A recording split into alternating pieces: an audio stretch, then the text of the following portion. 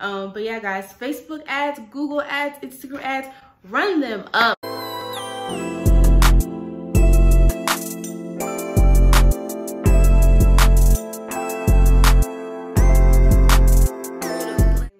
What's up, beautiful people? It's me, Kayla. As you know, this is the part 3 to my marketing your Shopify store series. If you would like to know how to market your Shopify store and after you figure out how to get your store up and running with Shopify, this video is for you. So we have everything laid out. We know what our store name is, we know what kind of products we're selling, all that. Now you need to market it in order to generate those sales, right?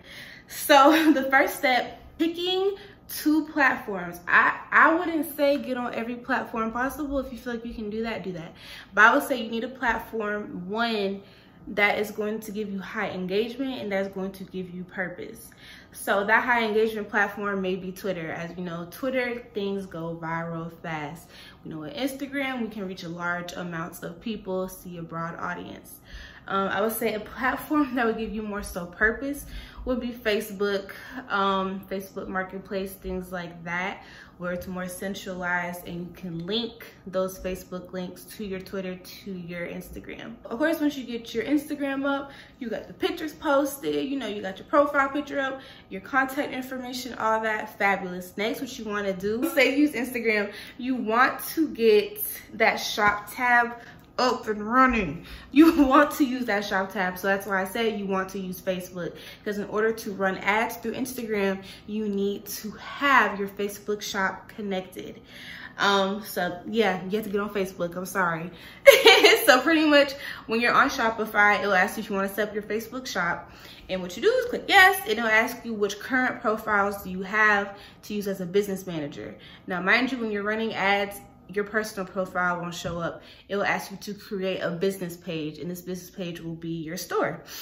So pretty much what you'll do whenever you add a new product to your Shopify store, you want to also add that product to your Facebook shop. It makes it so much easier to tag products on your Instagram page. It makes life a million times easier, I promise you. When you go to Instagram, you want to make sure your profile is a business profile, one, so you can run ads on Facebook and Instagram. When you go to Instagram and you make a post, you can promote whatever post you want to post as long as the image quality is high enough resolution. And I believe Instagram will tell you whether or not that image is of high enough quality. Click promote, and what you want to do is, of course, pick your centralized groups you want to market to. So the age range, the gender, the cities, and also gives you a tab where you can select the interests of your clientele.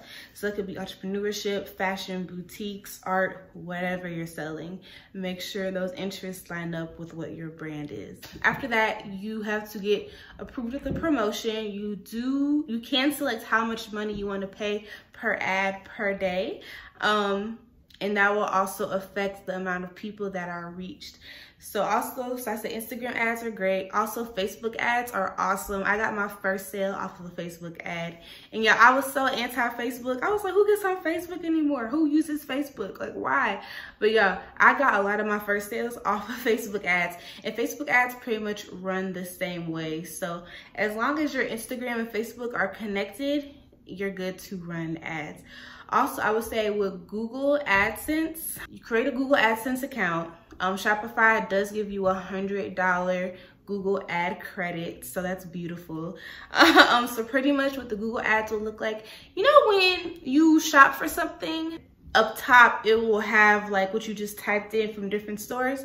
So your store will be up there with the different items.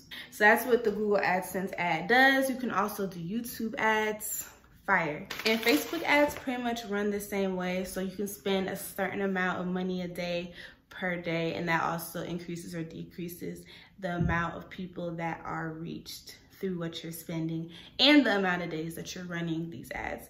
Now, when you go to pick these pictures that you're going to be promoting, make sure it's something that people are going to be interested in. They're going to say, ooh, this, like, make it catch their eye. You know what catches your eye? You know your ideal customer and what they like, because hopefully you've already done your consumer research. Method of marketing is influencer marketing, y'all. Influencer marketing, okay? So of course you want to pick an influencer who aligns with your brand. You want to pick an influencer who's your ideal customer. That makes the world of a difference, because why would you send a product to someone who you don't see wearing your clothes? That's a confusing message. So pretty much that's what you want to do. When you're looking for influencers, honestly, truly, no one's really going to say this. You want to look for influencers that have not been advertising for a long time. You want to know why? Because the rates are going to be lower. Their market, their audience is a lot less saturated. Therefore, you're more likely to get more revenue and sales off of their promotions. Because think about it. Think about your favorite celebrity. Imagine how many companies and advertisers are coming to them asking them, oh, can you sell this for us? Can you sell this? Can you sell this? So imagine how many ads you see your favorite celebrity posting, how many companies they're promoting. You're going to be less likely to buy something from them, honestly. It's less saturated. You're going to get your company, your ads going to get way more visibility. But if you're just starting off, honestly, I would say find maybe a micro influencer, find a good friend you have that has a large following so you can avoid using excess fees and costs to pay for promotions when it comes to influencer marketing. Also, I would say email lists. Now, Shopify, they give you an option to use MailChimp as their email marketing, or you can use any other type of email marketing software. You can use MailChimp, you can use Constant Contact, you can use literally whatever you want to use, okay? And that's a good way just to keep, you know, your returning customers, new potential customers, up to date with, you know, new products, new sales, new releases, campaigns, anything like that you want your customers to be aware of.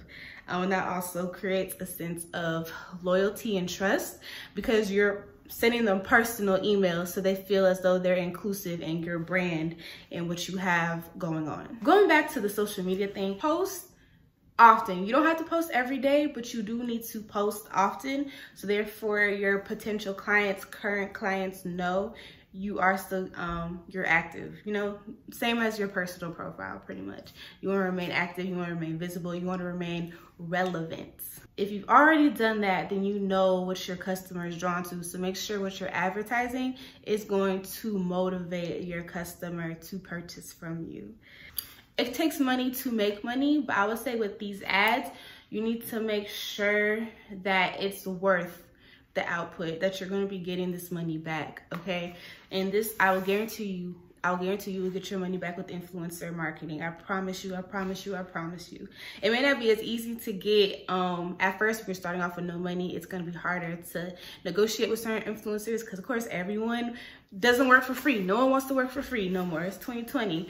We are not working for free. So it may be a little more difficult to find someone who is willing to negotiate prices with you. Once you find that person, I promise you, your followers will go up and your vanity metrics will go up. Your followers, your engagement, all that good stuff. So don't be afraid. Try new things. Of course, dibble and dabble. It's okay to experiment to see what methods work best for you in your company. Don't be scared. Thank you guys so much for watching. Make sure you like, comment, and subscribe. If you like videos like this, let me know. I'll make more. This is fun. But thank you guys so much for watching, and I'll see you guys next time.